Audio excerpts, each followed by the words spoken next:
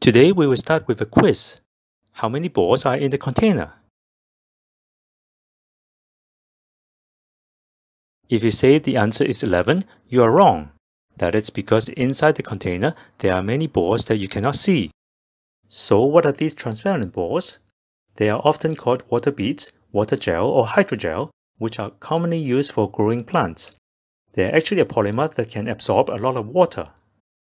Here I have a pack of them, and the original polymer beads are very small in size.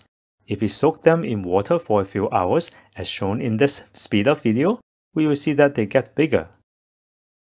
The beads were about 1.9 mm in diameter at the beginning, and they grew to about 13 mm in diameter after soaking in water, with a size increase of more than 6 times. What about its weight? At the beginning, 10 beads weigh about 0.14 gram. After absorbing water, the weight increased by 100 times to about 15 grams for the same 10 beads. This means that 99.1 weight% of the water beads is water and only 0.9 weight% of polymer in it. You may then ask, why can't we see them in water? Normally, when light is shone onto a transparent material, some of the light is reflected from the surface while some of it is transmitted due to the difference in index of refractions of the two media. In the case of water and air, you can see the water surface because the index of refractions of air is about 1, whereas the index of refraction of water is about 1.33. Similarly, if you have a glass bead inside water, you can see the beads because glass has an index of refraction of about 1.5, which is different from that of water. But if you put a water bead in water, it becomes invisible because a water bead contains 99.1% of water. Its index of refraction is effectively the same as water, so you can hardly see the interface between them. One interesting question that comes out from this is, what if we put these polymers into different liquids? Here we've prepared 9 different liquids, ranging from mineral water, acerola juice, green tea, melon soda, Fanta, sangria, Coca-Cola, barley tea, and milk, and we put the polymer beads into them.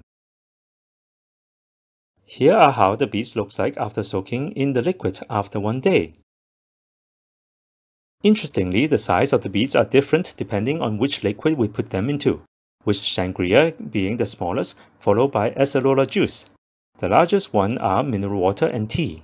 We can also see that most of the colors are absorbed into the water beads as well, except for the milk, which seems to only take up the water, but not the fat and protein in the colloid.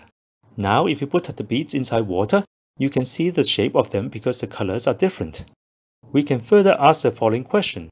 Will the colors stay inside the beads if we leave them in water? And the answer is no. After 2 hours, the color of the beads fades, and after 10 hours, we can only see the sangria and the glass bead. As we soak them inside water, the color gradually fades and diffuses out of the water beads as shown here.